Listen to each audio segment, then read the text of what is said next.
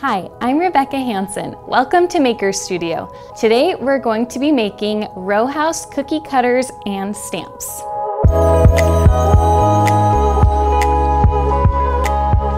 This is a great way to make impressive looking cookies without using fancy frosting techniques. So let's go ahead and get started.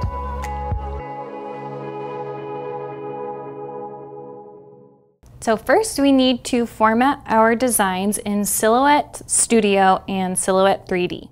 So I've inserted this design, which I got in the Silhouette Design Store, into Silhouette Studio. And I'm going to start by ungrouping the houses. And I'm just going to show you the process for one house. It's the same for the other two. So we'll just delete those two and work on this one. Next, you're going to right-click and select Release Compound Path.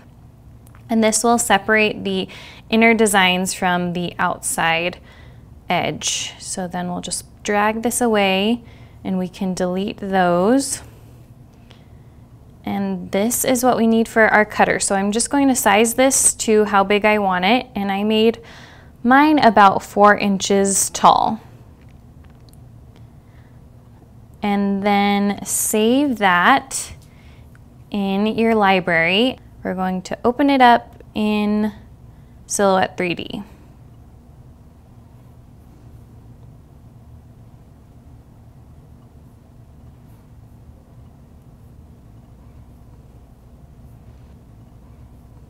Go on over to Silhouette 3D and locate your design. And when this box appears, Import As, you're going to select Cookie Cutter.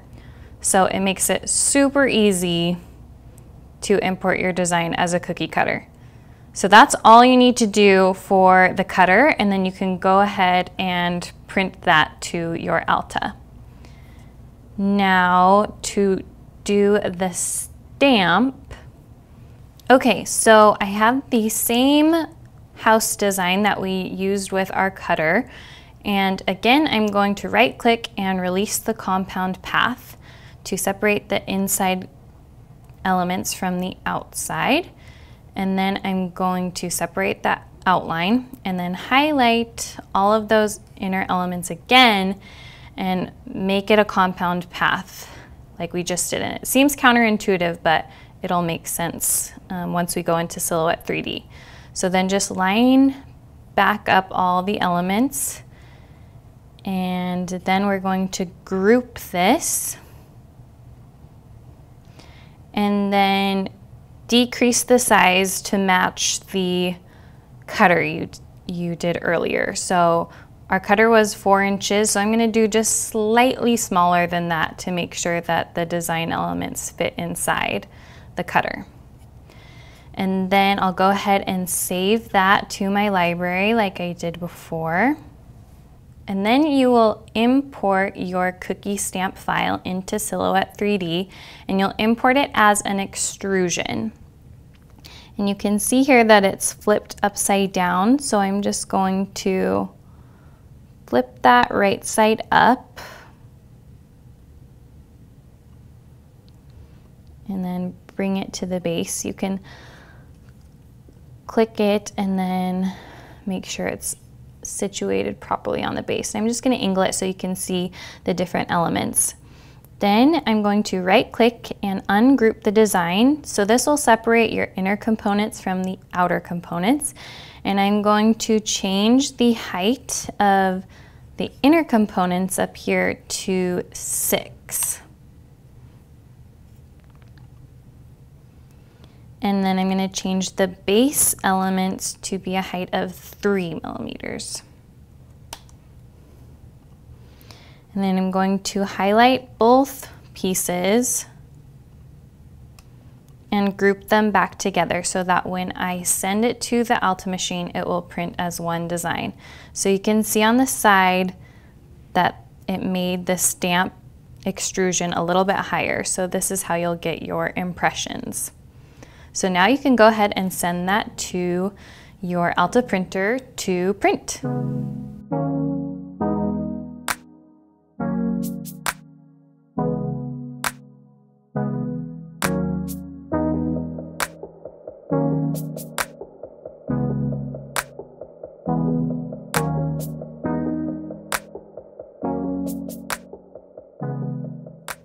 So once your Alta machine finishes printing the stamp, you can go ahead and remove it from the platform.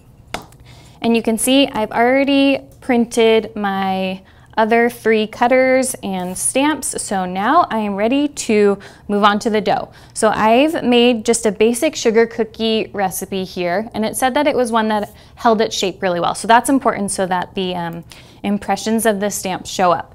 So we're gonna go ahead and roll this out to about 1/4 inch thick or a little thicker. Okay, so once you've rolled out your dough, you can go ahead and start cutting. I'm going to grab my baking pan so it's ready for me. And I like to use a bench scraper to lift up the cookie and place it on the tray so that it doesn't mess up on its way there.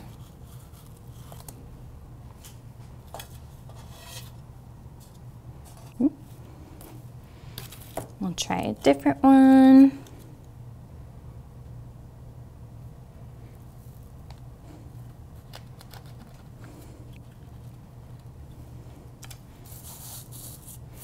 Move away the extra.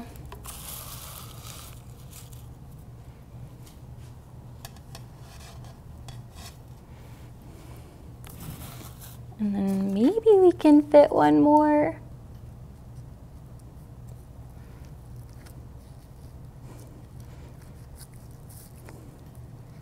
And this one can be kind of tricky because of the little chimneys. So just try and not do what I just did. This is why I have toothpicks, because before you remove the cookie cutter completely, you can press down on those little chimneys to make them stay. So we'll try this one over again. Okay. Round 2. We'll try and get these little, oh, I need to take out the dough that was already stuck.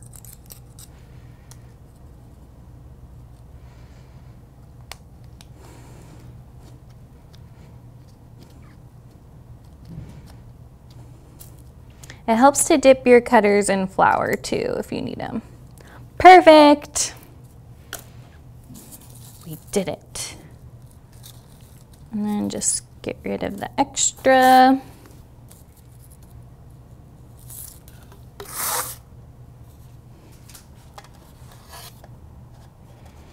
Okay, now that we've got all of our cookies cut, we are going to add the stamps.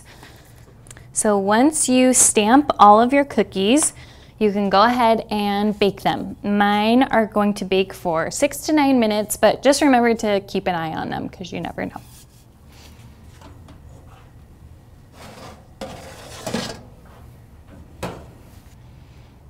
Okay, now our cookies are done and they look so cute. So I'm just gonna place them on a plate.